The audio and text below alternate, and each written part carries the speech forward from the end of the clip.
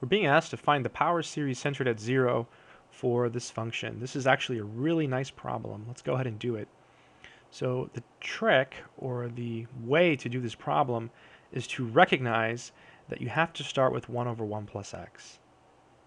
And you have to use 1 over 1 plus x to get 5 over 1 plus x cubed. So 1 over 1 plus x can be written as an infinite series. It's 1 over 1 minus negative x. And now we're going to use a formula. Let me write it over here. 1 over 1 minus x is the infinite sum as n runs from 0 to infinity of x to the n. And this is true provided that the absolute value of x is less than 1, right? This is just an infinite geometric series. So this can be written as the sum as n runs from 0 to infinity of negative x to the n, which is equal to the sum as n runs from 0 to infinity of negative 1 to the n x to the n. So we went kind of fast there, so let me explain what we did. This equality is true because we took negative x and we plugged it in here. So we got negative x to the nth power, which we have here.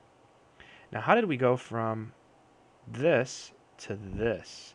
Well, negative x to the n can be written as negative 1 times x to the n. And properties of exponents allow us to write this as negative 1 to the n times x to the n. Very powerful, useful stuff. Okay, so we need to produce a 3. So to do that, we'll just take this and we'll just start differentiating. So to differentiate this, it might be helpful to write it like this. 1 plus x to the negative 1. So I'll go ahead and write the right-hand side down again. So this is the sum as n runs from 0 to infinity of negative 1 to the n x to the n. All right, now we'll start taking derivatives. So if you take the derivative once, you bring the negative down. So you get 1 plus x to the negative 2 times the derivative of the inside. But the derivative of the inside is just 1, so I won't bother writing it. So this is equal to the sum. Okay, and where do we start the n? That is the question. Well, in this case, it starts at 1. Now, how did I do that? If you take 0 and you plug it in here for your n's, you get negative 1 to the 0, x to the 0. Then you're supposed to add and then plug in 1, etc. So some other stuff. It should be 3 dots, not 4 dots. There we go, 3 dots. Okay, this is 1 plus some stuff. But this is a0, right? a0 is equal to 1. So when you take the derivative of a sub 0, well, you get 0 because the derivative of a constant is 0.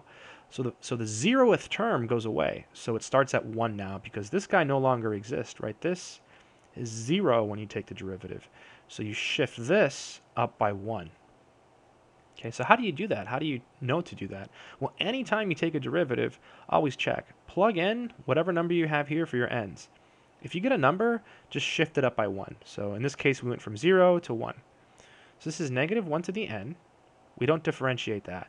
It's constant, but we differentiate this. So we bring the n down, and we get x to the n minus 1. Oh, and this sum goes to infinity.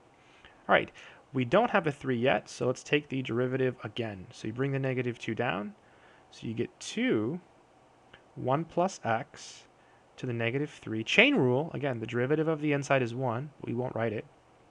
And we have the infinite sum, which goes to infinity, right? That's right there. And then n equals, all right, let's see. Do we have to shift up again? If you plug in 1 for all your n's, you're going to get negative 1 to the 1 times x to the 0. So this is a 0. That's a number because this is equal to 1. So when we differentiate, it goes away. So we have to start, instead of starting at 1, we start at 2. If this wasn't a number, like if it was like 2x, then we wouldn't do anything. But if it's 3, then we do something. So if it's a number, you shift up. If it's not, you don't do anything. All right, negative 1 to the n, n minus 1, and then x to the n minus 2. Almost there. We are almost done. So it's not a long problem, it's just a little bit tricky.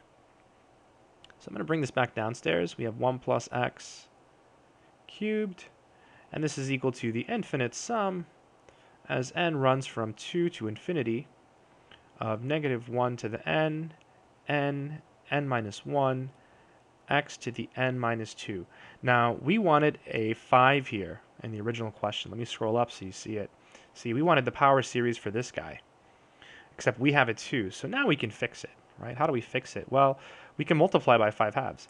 If I multiply the left-hand side by 5 halves and multiply the right-hand side by 5 halves, then boom, there it is. So 5 over 1 plus x quantity cubed, this is beautiful stuff, is equal to the sum as n runs from 2 to infinity.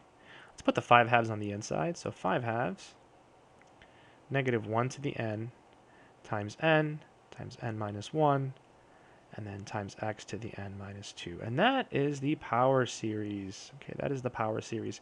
The question didn't ask us, but if it would have asked for the radius of convergence, well, the radius of convergence, or rather the interval of convergence, the original interval of convergence was this one, right? And all we did was take derivatives. So whenever you take derivatives, you cannot gain convergence. You can only lose it. So we had already lost it at the endpoints. So if the question did ask for the interval of convergence, it's just this one, right? That would be the interval of convergence. But it didn't ask for that, so but just in case it did. I hope this helps someone out there. This is actually a really nice problem, and it's not hard, but you do have to watch out for these maneuvers here, the shifting up. Remember, the secret is plug in the value of n. If it's a constant and you take the derivative, you got to shift up. If it's not a constant, like if it's 5x, 10x, x squared, anything like this, and you take the derivative, don't do anything. Just leave it the same. I hope this helps.